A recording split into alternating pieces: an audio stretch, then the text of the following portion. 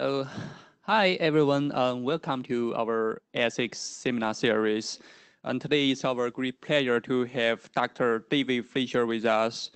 And so David is a lead scientist and research agricultural engineer at the USDA Agricultural Research Service Adaptive Cropping System Laboratory here in Beltsville, Maryland. He got an interdisciplinary doctorate degree in plant biology and mechanical engineering from Rutgers University in 2001. During this time, he developed methodology to link mathematical crop models with applied control system theories for use in NASA's Advanced Life Support System program. His current research consists of over 25 years of hands-on experience working with economically important crops in laboratory and field settings. These studies characterize the development of novel conceptual and mathematical paradigms to explain how factors influencing plant production at one level of hierarchy scale up to the entire plant and larger spatial scales. He is an internationally recognized authority on agricultural system modeling, quantification of abiotic stress on crop growth and development, and also the regional food security studies. He has authored and co-authored over 60 peer-reviewed publications and made over 70 presentations, many of which were at the invitation of international colleagues. And Dr. Fleisher continues to provide leadership in national and international projects, including the Agriculture Model Intercomparison and Improvement Project. So let's welcome the speaker. Thank you, John. So part of my job over the next 45 minutes or so is to kind of explain what John just read to you guys. And I didn't realize when I made, John let me pick the week for the seminar, I didn't realize it was right before Thanksgiving, so I also appreciate that we had a pretty full crowd. So I'll try to make this worth your time. So yeah, the title for my talk is Exploring and Quantifying Crop Responses to Climate Factors at Different Plant Scales.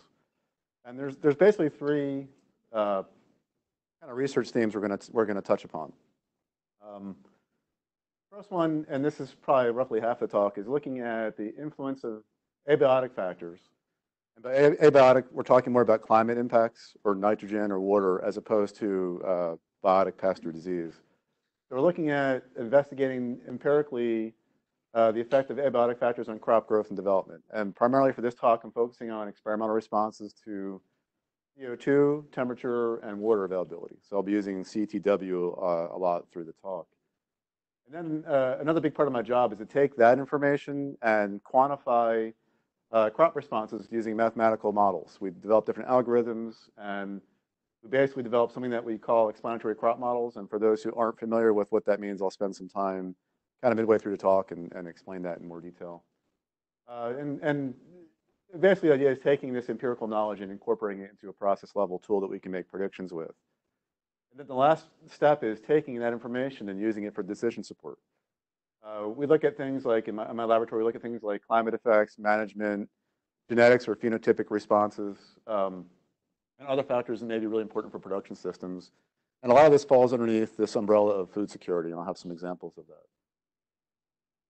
that. For those who have not been to USDA in Beltsville, this is kind of the scenic portion of the buildings right off of Route 1, and my office is kind of back here behind the tree. So if you guys ever want to come, you know where I am. So I'm using potato in this talk as kind of an illustrated crop, although we do many, many crops that have economic importance to the U.S. And I always like to explain why. So the U.S. is actually the 5th largest producer in terms of yield of potato in the world. So it's a very significant economic importance. Of course, it does fall behind as far as edible crops for humans, maize, soybean, rice, and wheat. But the knowledge also lags behind somewhat compared to those crops, particularly how it's responding to these abiotic factors, so CO2, temperature, and water. But again, it's such an important crop, we really need to get more of this information. Like most crops that have a C3 biochemistry for photosynthesis, potato is shown in a lot of my work and other work. We're seeing positive responses to CO2 enrichment. And we know through climate forecasts, we're expecting to see higher CO2 levels as the years go by. But potato is also very drought and temperature sensitive. And if you look at most climate predictions, and I know many of you in the room are probably involved in doing some of this, we know predictions involve not just CO2 enrichment, but higher temperatures. And in large extent, water availability through reduced rainfall. And so you can't really study one of these factors without looking at the interactions of all three of these. And that's some of the data I'm going to be showing you. And then potato also has tremendous genetic resources. In the US and actually most of the world, we're using less than like 3% of the germplasm for the major cultivars of potato worldwide. So there's a tremendous resource that we can investigate to look at ideal responses to these three factors. And ultimately, whether it's for potato or other crops, we really want to start using the knowledge that we have to help make decision support tools to help improve our food security, especially in times of climate impacts, but land availability, rising population, and water scarcity. We really need to have better decision support tools to help plan our agricultural systems and adapt to these changes. So the first thing I'm going to focus on is kind of a summary of about 15 years I've done of experimental responses for potato. And this is just a summary, so there's lots of things I'm not going to show, but it kind of gives you a taste for what we're doing. Right, this is going to aggregate some of the responses for carbon dioxide and looking at interactions of CO2 and temperature and CO2 and water as well. And most of the data this talk is coming from is what we call our soil plant atmosphere research chambers. We call them SPAR chambers. I know a few of you had a chance to come visit us, and you're always welcome to come, and especially in the summer, you can see these in action. This is a picture of one type of chamber. This happens to be corn, but we have plenty of pictures of potato also. What's really unique is these are outdoor chambers, so they are capturing the natural variation in sunlight that you'd see in the field, but they are sealed, so we can control temperature and carbon dioxide concentrations, water vapor. But because they're sealed, they're kind of this, we call this a semi-closed environment. And so whatever carbon dioxide the plant is fixing through photosynthesis, we have to re-inject to maintain the set point level. That re-injection of CO2 is an estimate of the photosynthetic rate of all the plants in these chambers. So it's a really unique set of information. We collect that every 30 seconds, average it to 5 minutes. And so we do one study, and every 5 minutes through something like potato, where you have a 120-day life cycle, every 5 minutes of that life cycle, you're getting photosynthetic rate non-destructively. It's a really unique, powerful set of information to give us insight into the plant's physiology over time. And similar reasoning applies. We can collect evapotranspiration as well. So that's kind of basically what I'll talk about here. Just kind of summarize the data that we're going to be going over. So we focus, and this is where this notion of different scales comes in. We focus on leaf level gas exchange, or leaf level properties. So at the leaf level, we have photosynthetic rates and transpiration and stomatal conductance. But then these scale up to the canopy level.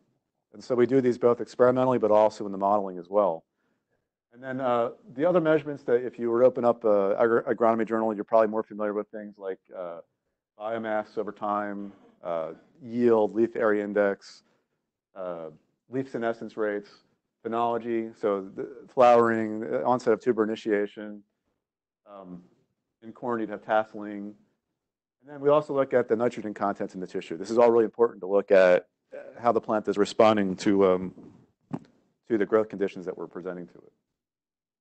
So the next couple slides are going to summarize a lot of the data that we've been collecting.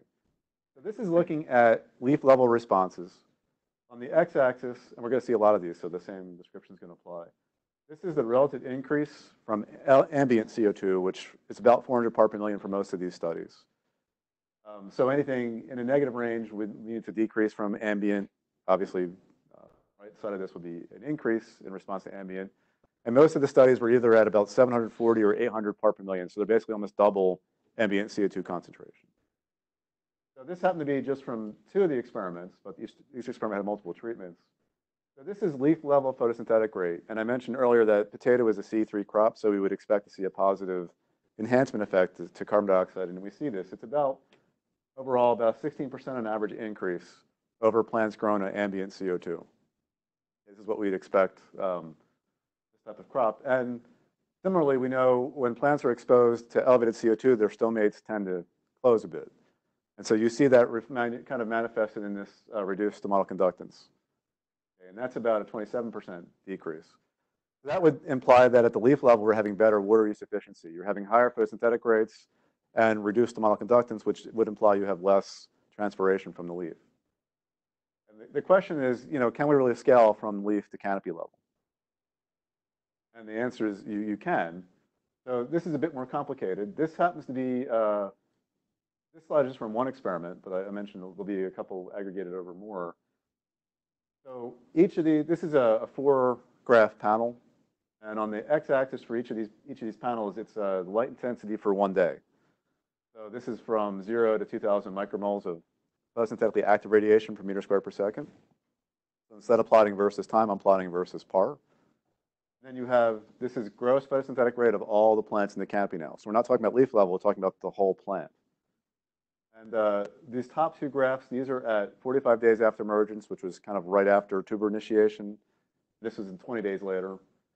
The bottom one is, these are the same dates, but these plants were only irrigated 25% of the water demand. So these were pretty droughted.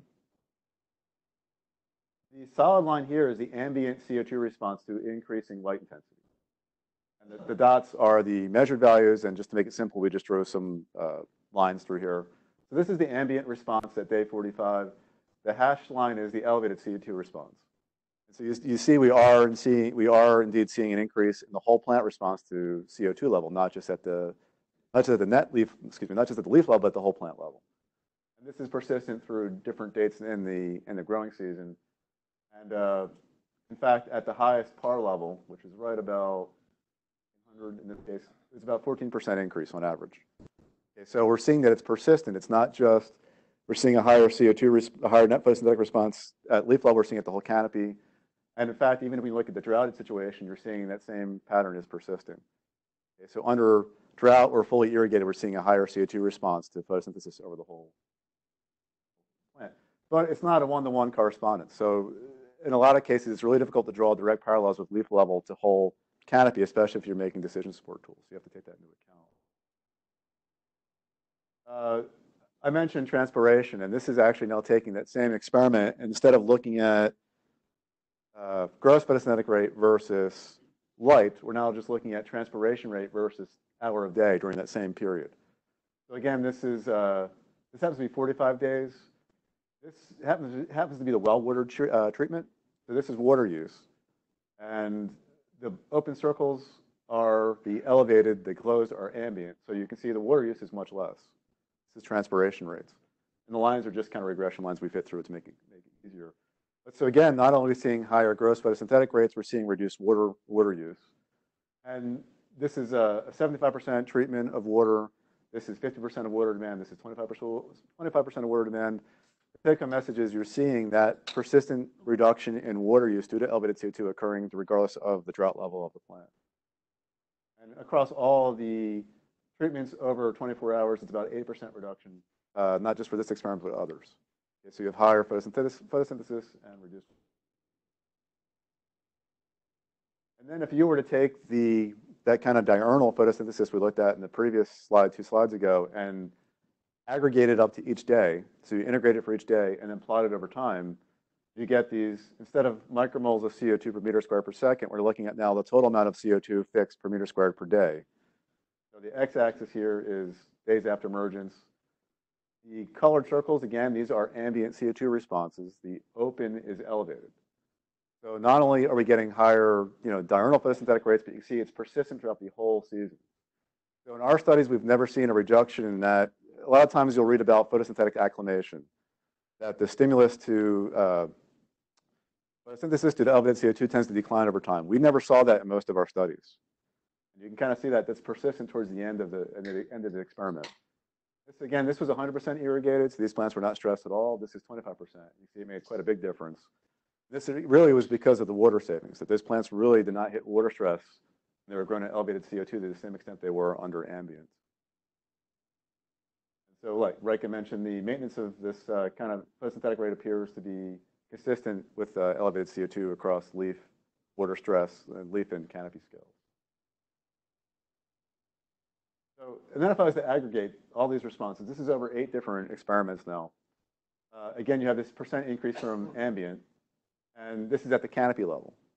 So we measured net photosynthetic rate prior to tuber initiation as well as post tuber initiation. And in either case, you see that the increase is about 7 to 9% due to elevated CO2 across the entire experiment. Again, if you remember that first slide I showed, we had about a 14% increase or 18% increase, I think, for leaf level. So it's not a one-to-one comparison, but it's persistent at the whole plant level throughout the season. ET was about 8% less. The water use was less. And because of that, because of the higher photosynthesis and less ET, you have higher water use efficiencies. So this was measured on the whole plant biomass. So this includes roots, shoots, leaves, and tubers. And that was about a 22% increase over ambient. And then tuber response is about a 45% increase. So this looks great. We know potato with C3 is going to respond positively to CO2, but we also know that temperature is projected to increase as well. And, oh, one thing before I get to that. So I didn't. Yeah, we're not there yet. So this is So okay, this was some of the gas exchange responses. This was the biomass. So sometimes too, a lot of the literature will say, well, the photosynthetic responses don't always equate to the actual dry matter in the plant. But we're seeing here, it actually does. So this was the total mass, again, aggregated over 9 studies. It's about 19%, 18% higher under elevated CO2, regardless of water availability. Halm is the above ground mass, so leaf and stem. That's not much different, only about a 4% increase, which tells us most of that total increase went into the tubers. Okay, so that's actually a big deal because a lot of times if you get a response to elevated CO2, it doesn't necessarily mean you're allocating that carbon into the yield-bearing organs. Okay, so if it doesn't go into yield, it's not doing us much good, but in this case for potato it is. And that's about a 39% increase. And then the last thing, I'll go back to my comment before in a minute. We also looked at the phenology information. So for potato, we actually saw plants were shorter with elevated CO2, and that's actually reversed. For rice, we see the other opposite trend, that plants are actually taller. This was kind of unique to potato. But most of these other responses, except for leaf area, there wasn't much of an impact of elevated CO2. So the phenology of the plant, the progression through these developmental stages really didn't change because of higher CO2 levels. So that's important when you're trying to develop these decision support tools to understand the life cycle of the plant as well. So I mentioned that we know CO2 isn't just increasing, you have concurrent increases in temperature. And so we have a bunch of experiments which we conducted looking at different levels of temperature along with CO2. And so this is looking at 2 different varieties. On the x-axis, this is actually just yield we're looking at. On the x-axis is the average 24-hour temperature during the growing season. And then this is the total biomass in terms, or the yield biomass at the end of the season. So again, these closed circles are the ambient response, and the open is elevated. So in general, we're still seeing, as temperatures increase up to a middle point, we're seeing a higher higher response to CO2. But as temperature starts to heat up, that increase is starting to decline. And you really see this with a different cultivar. Okay, so as you start increasing temperature over an optimal level, which we are predicting for many agricultural productive regions in the US, that those higher temperatures tend to offset the CO2 response. And I have a modeling example where I'll show that as well. But you also see there's quite a bit of genetic differences as well that need to be picked up by our decision support tools. Okay. So that's kind of a crash course in some of the experimental data that we've gotten over 15 years of experiments with potato. But I want to talk about how we can take that information and use it to develop decision support tools. And that's where this concept of explanatory crop modeling comes into play. And for those that haven't used crop models, sometimes the easiest thing to explain it is using a picture. And although this is sorghum, it's still the same concept. We're basically using the model to track what's happening from even pre-emergence all the way through the senescence of leaves and the development of the yield organs. So the models basically run at every hour. And not only are they simulating the above ground mass and the development of the plant, they're also looking at what's happening in the soil. So we're looking at root distribution in the soil, the water dynamics in the soil, the nutrient dynamics, and how water and nutrients are being pulled from the soil, pulled up into the plant as the plant is aging and maturing. At the same time, you have kind of this progression through biomass increase, leaf area increase, different developmental stages where you have flowering and then tasseling and the formation of ears or tubers or panicles in rice. So we're trying to capture all that with the model. So when you start to do these more explanatory type systems, you need a lot more input data. You can have more accuracy, but you start to require more inputs. So things like meteorological variables, and I'll talk more about that in the next couple slides, temperature, solar radiation, relative humidity, wind speed, carbon dioxide concentration. Soil properties, we need soil texture, we need the different soil layers, the organic matter, pH, pretty much any property you can think about soils that would be important in agriculture, we need to have that information in our database to run the models. Cultivar parameters. This is really, and I showed you that slide where we had two different potato cultivars and they had a different response to higher temperatures in the CO2. And that's really important. We talk about model calibration.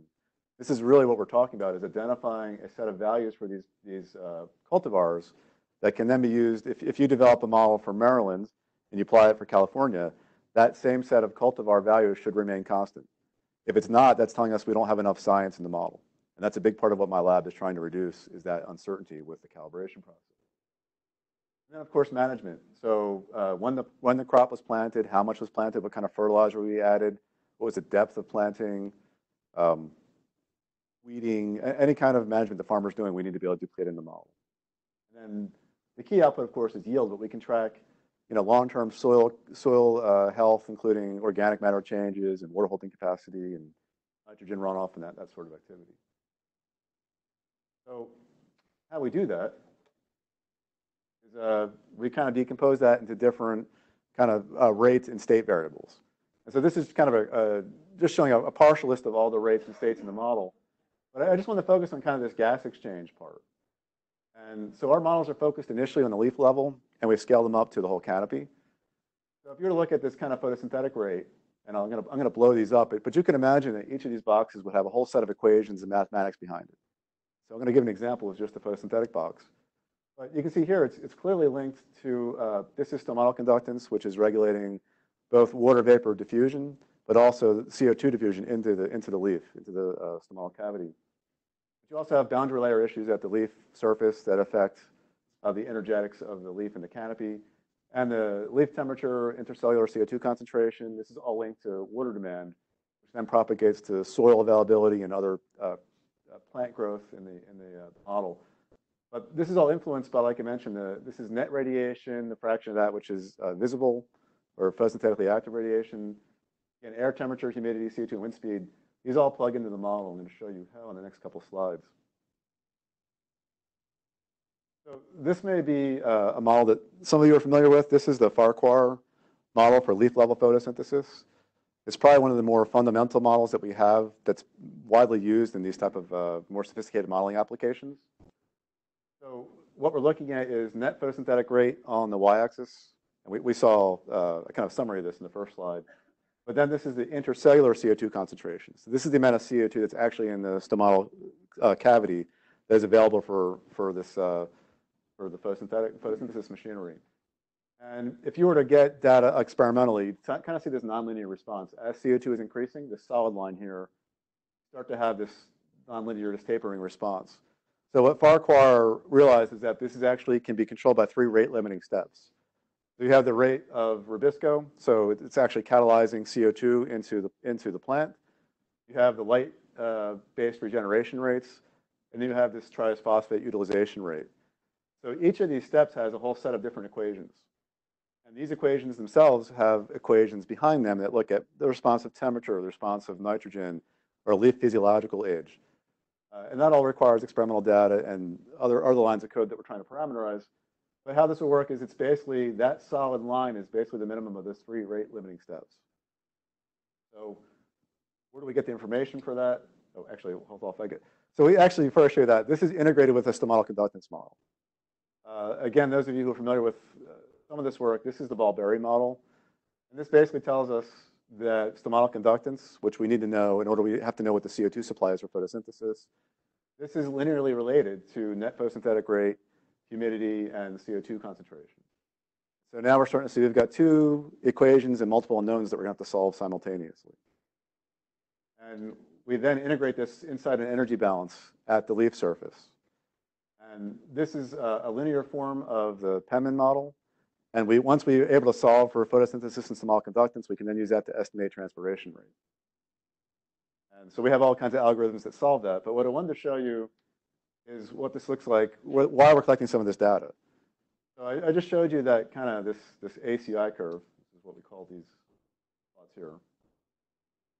This is work that I obtained experimentally for a couple different experiments, a couple different studies. So the open circles are observed values. The solid is what we model now at that leaf level, photosynthesis, stomatal conductance, energy balance. And so in this case, it did pretty good. And then we need to scale that to the whole canopy, which is another presentation, so I don't have too much information on that. But I wanted to show you, and I apologize, this is a little fuzzy. But I wanted to show you what that kind of looks like. So this is another experiment. This happened to be, each of these boxes is a different air temperature. And we have hourly data. So, and on the y-axis is the whole canopy photosynthetic rate. So we've now scaled from the leaf to the whole canopy. And the solid circles are measured, and the open is the simulated. And this line, by the way, is the light intensity during that particular day. So you can see 14 degrees, 10 degrees. I mentioned potato likes cold temperatures, so it's pretty happy here.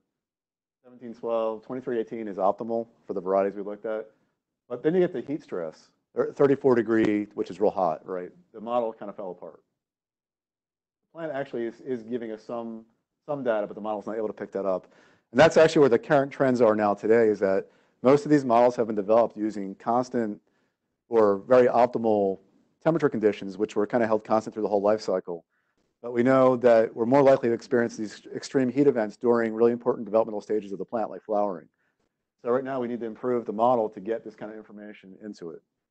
So I'm kind of airing some dirty laundry, but this is actually where we need to go with the state of the art. And that's where both the experiments and also the modeling code is heading over the next couple of years. So that's kind of an example of how we've kind of calibrating and validating for some of the sub-algorithms in the model. But at the end of the day, we need to actually check this with field data. And in our area of expertise, there's been a lot of, I'll say, comment about using indoor or using controlled environment data to build the model on. And so we always say that the controlled environment data, even though we have the chambers located outside, it's still an artificial environment. So you always have to ground truth it using real world data. The problem comes in, of course, when you have climate change. You can't really ground truth for that. So that's where you really want to have as much explanation in the model as you can, as possible, so you have more confidence in making predictions outside the data that you calibrated for. So this is just showing you that my team, we do collect our own field data. We also collaborate with a lot of different groups throughout the country and internationally to get field data that we can then use to calibrate and test the models. This is just showing an example that I did in Maine. These are two different varieties. Actually, this is just showing one variety for now, but this is a model. This is both observed, which is the X value. Nope, sorry. The solid value is observed, and then the X is the model. This is over time. This is tuber yield. So especially by the end of the season, the model does a pretty good job of tracking it. This is nitrogen content in the leaves. Again, the model is doing a pretty good job. And then usually we have all kinds of metrics we use to kind of validate the model and ground truth it, make sure that it's good for the area that we're intending on using it for. And again, you've kind of seen, this is really fuzzy, but you've seen these kind of plots already where we compare, use that spar chamber data to look at the daily photosynthetic rate and make sure that the model is matching up as well. Okay, so I want to have a couple slides here now on examples of what we're doing with the models. And the first thing we need to do, although mostly scientists are using the models, but we also do want to get these in the hands of farmers. So we are in the process of developing a new interface to kind of hide all that code behind people who don't really care about that. You just want to be able to look at what's going on in your field. And this is just showing you, a farmer can come in or a consultant can come in and enter the data they need to describe the soil and the management and the cultural conditions for their location. Then you can do kind of these what-if simulations. So this is showing, this is for US farmers, of course, the units are in ounces per plant. But this is actually looking at daily photosynthetic rates. And these variations over time are because of light levels in the farmer's field. And then this is looking at tuber yield over time. Okay, so the question is, well, so what do you do with that? And that's what I want to talk the next couple minutes on. You kind of, this is my conception for this. You have these models and what's behind them kind of in the middle here. We have a certain amount of inputs that are needed to drive the model and the outputs that you get. But what do you do with it? And so on the kind of these boxes here, this are kind of showing some of the examples that we've done, and I'll highlight a few of these in the next couple of slides. But maybe the one that we're most familiar with today are these production forecasts. And the big thing is, what's the effect of climate impacts on potato production? So you want to have a tool that's got enough science in it that you can get some comfort in extrapolating the model outside of the range of data it was developed for. I have an example of that. Traditionally, this was one of the major reasons why the models were developed, was looking at things like what was happening on farm. So yield gap was an issue. A lot of the yields starting to decrease over the years. And so we used our soybean model to show that, well, it's actually because of soil compaction was a big part, that over time, all the farmer heavy machinery kept going in and kept compacting the soil, and that was one reason why the yields have been dropping in this particular location. So you can actually start to use the model to understand what's happening physically on your farm. Another example, the farmers wanted to know if there's a way they can improve their water use. And this is growers for soybean in Mississippi, and they realized by using the model that they were irrigating too late and too much into the season. And so they're able to save 10%, something on their cost because of water use saving using the model. And then there's more things that I'm also involved with, is scientific inquiry. So we have some projects with rice. We're going to be looking at phenotyping, or we call it idiotyping. Are there better phenotypic traits that will confirm better resistance to heat stress or better uses of water use efficiency? You can use the model to help guide the breeding programs. We have a collaboration right now with the Dell Bumpers Group, which is part of USDA-ARS in Arkansas, to look at some of these issues. Other cases, are there other cultivars that are currently existing that are better suited for some environments than others? You can use this to model those types of questions instead of having to conduct experiments. So I'd say these three areas are kind of what we're most familiar with using the models.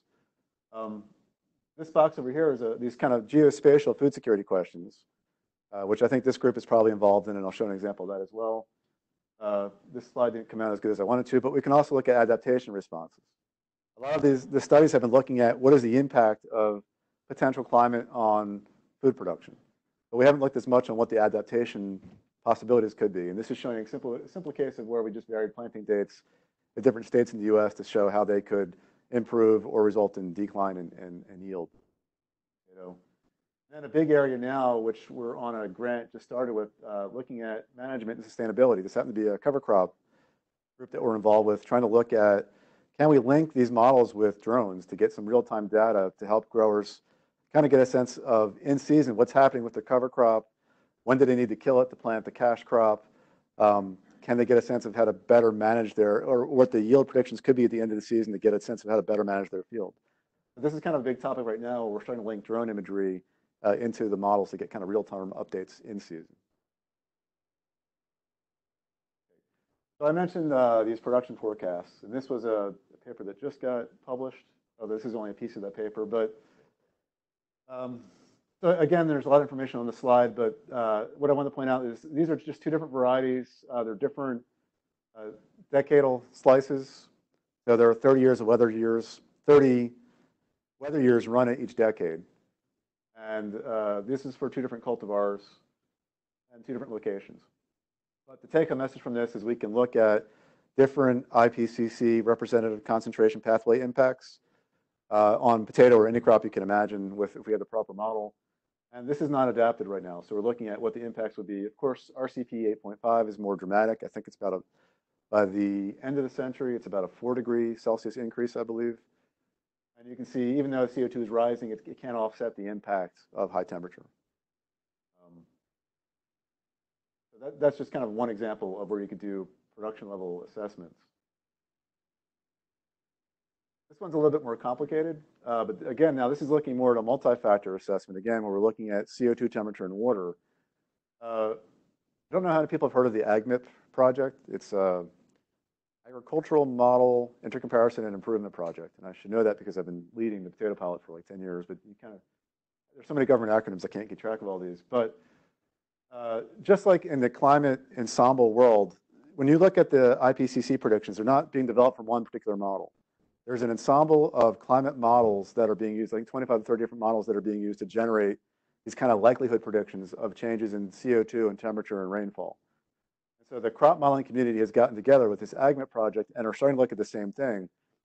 For any given crop model, there may be 20 or even 30 different models throughout the world that are representing those models. And so modelers got together for the crops and decided we need to figure out how different or how similar our models are and why.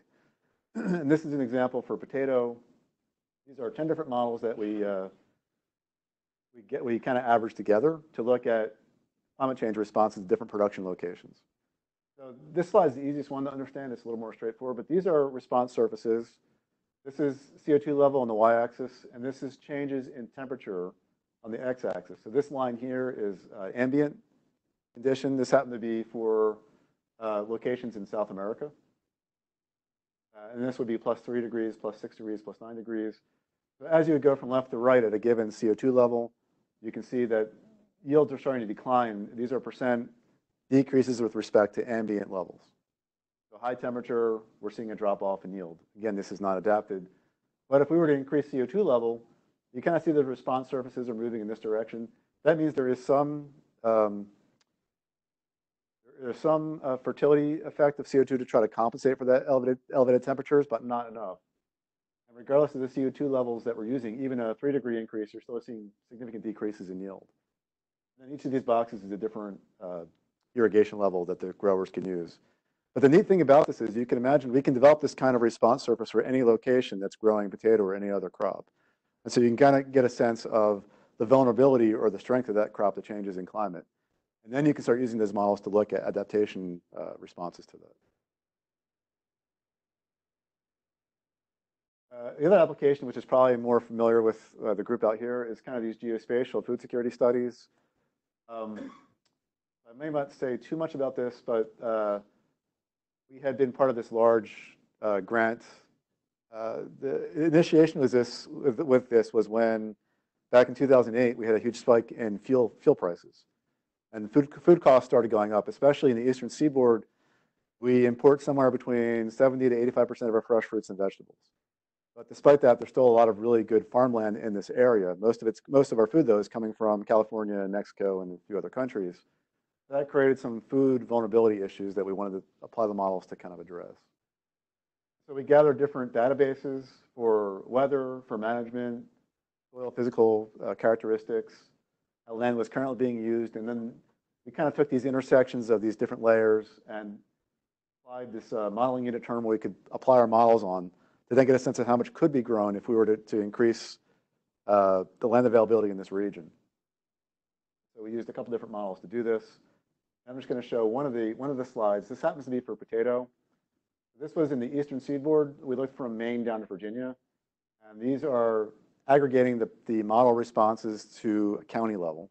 Okay, so these are megagrams per hectare of tuber yield. And the darker colors basically mean that you have higher yields. So this happens to be rain-fed production in this region. And these were all ground truth using USDA-ARS data. And the bottom slides here are if we were to irrigate. Most of the potato production is actually rain-fed. So this is more the typical case.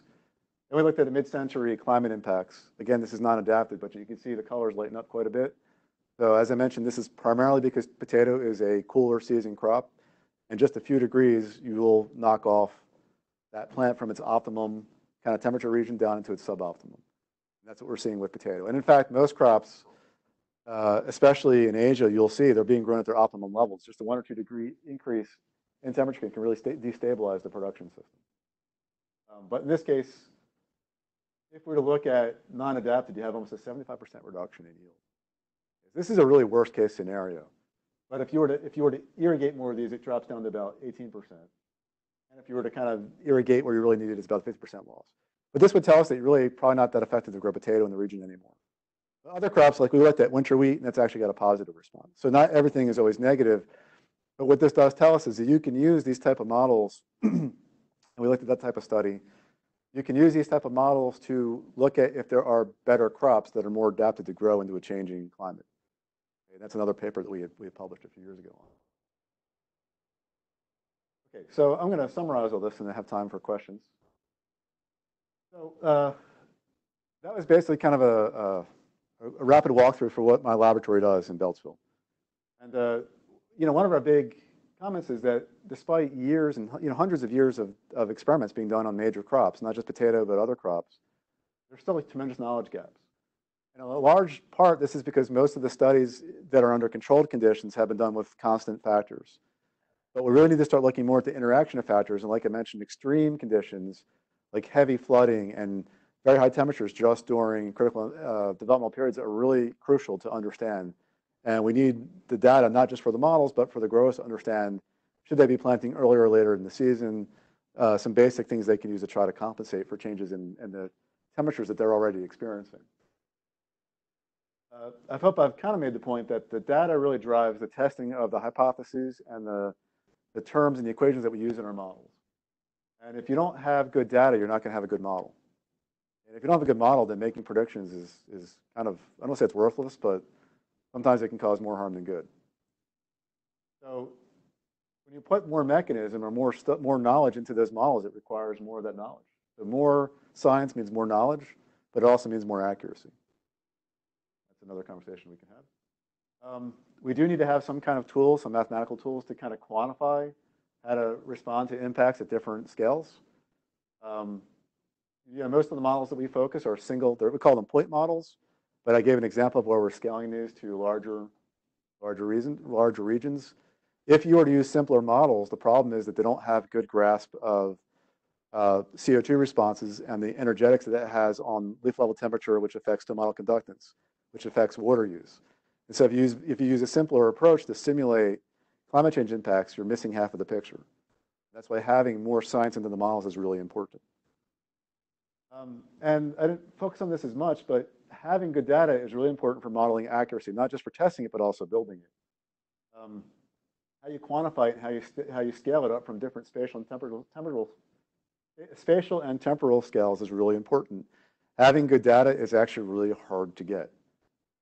And it's really crucial. And sometimes you can have the best model in the world, but if you have bad input data, you're not going to get good responses. And this is becoming an issue that we're seeing with the AgMIT group, that we have really limited. We think we've got this great data set from growers from 20 years ago, and it is. But then we realized, well, the soil conditions weren't described really well. And well, the management, this one farmer said he irrigated 1,000 millimeters. Well, that's not really possible. But we don't have a way of compensating for that. So that can make the model perform poorly if we don't have good data. And just kind of reiterate, more mechanism in the models gives higher accuracy and better forecasting outside the data range that you develop the models for, but it also has much steeper data requirements. So you really have to pick the tool that is suitable to the project that you're looking at. So I just want to end with acknowledgments of many people that were involved in the potato modeling part. And I'd be happy to answer any questions now or offline as well.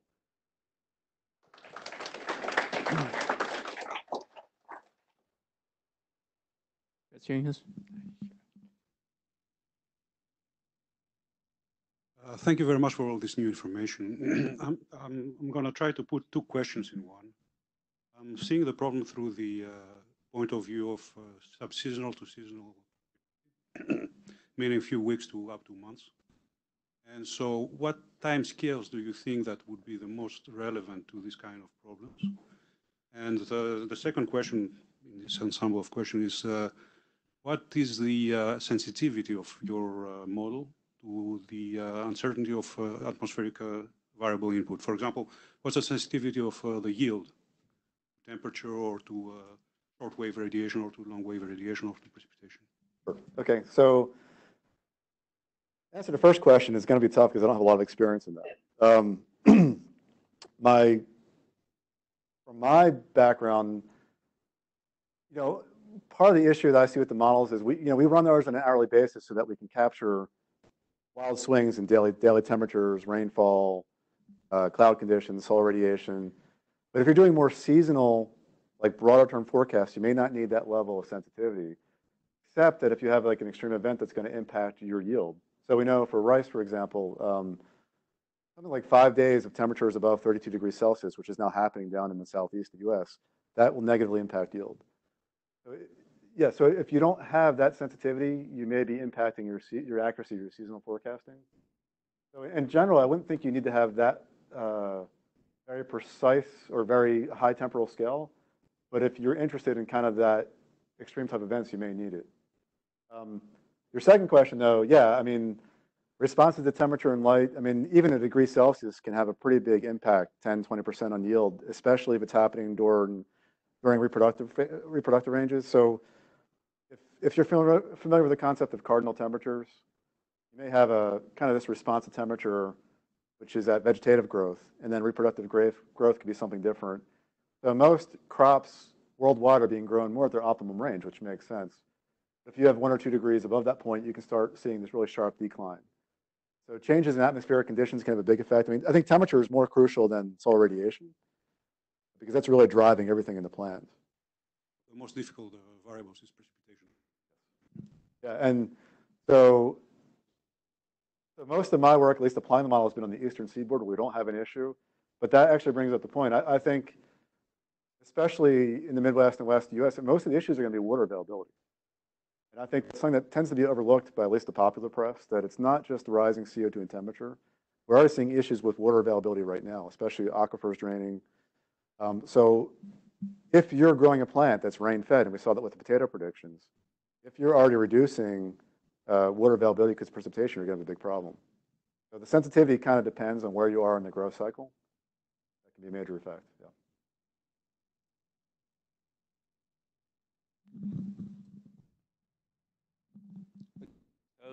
If not, let's wrap up and thanks the speaker again.